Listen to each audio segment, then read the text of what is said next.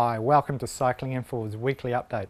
My name is David Heatley, and in this video I'm going to be covering off some up and coming riding events that we're going to be focusing on in the next few months, how a small change in my diet resulted in me losing 3 kilograms over the Christmas break in as many weeks, and some tips for the Scody 3 Peaks Challenge.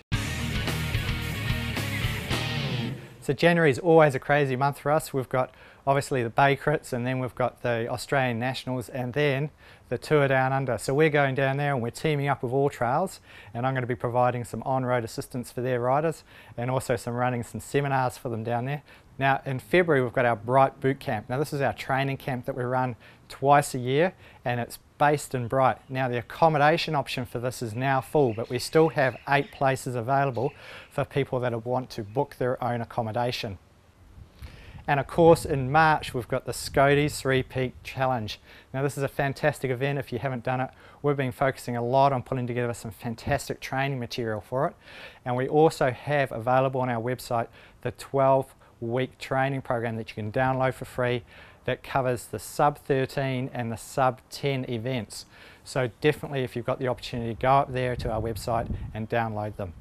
Now in April we've got the Gran Fondo Beechworth event. Now this is a brand new event, and we've teamed up with the organisers of this to put together a whole heap of training information and materials. Now again, there's a 8-week training program that you can download for the 83 and the 173 kilometre events.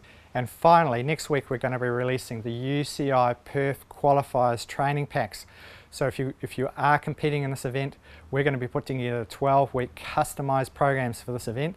So definitely stay tuned for that. We'll be releasing it in an email to you. So here's your 3 Peaks training tip. Now, one of the really important things you need to do for this event is to build strength. And the reason for that is that you're going to be climbing after doing 200 kilometres back up to Falls. Now this is a nasty climb, and everything that everybody says about it is true. Now the first 12 kilometres of that is a fairly steep gradient, so you need to be able to develop some really good strength to be able to get up that climb. Now I'm a big fan of functional strength training to be able to develop the strength that you need to do that climb. So what I recommend you do is spend 2 or 3 times a week doing exercises that involve your legs and that use free weights rather than the machines. So just to give you an idea of the results that you can achieve with functional strength training, I recently reviewed my power data. Now in the last couple of weeks after focusing on doing some functional strength training, I noticed that my peak maximum power was 200 watts higher than I've ever posted since I've been riding with power. So now I've been riding with power for 3 years, and in that time I haven't really focused much on the functional strength training. So it was really interesting to see that improvement. So how did a small change in my diet result in me losing 3 kilograms over the Christmas break in 3 weeks? Now this wasn't intentional, but it was a byproduct of something else that I did with my diet. Now all during summer I've been suffering from hay fever, and I've been taking antihistamine tablets, and I wondered that if I cut wheat out of my diet I might be able to get rid of it. So what I found is after doing that, in 2 days I wasn't having any hay fever issues.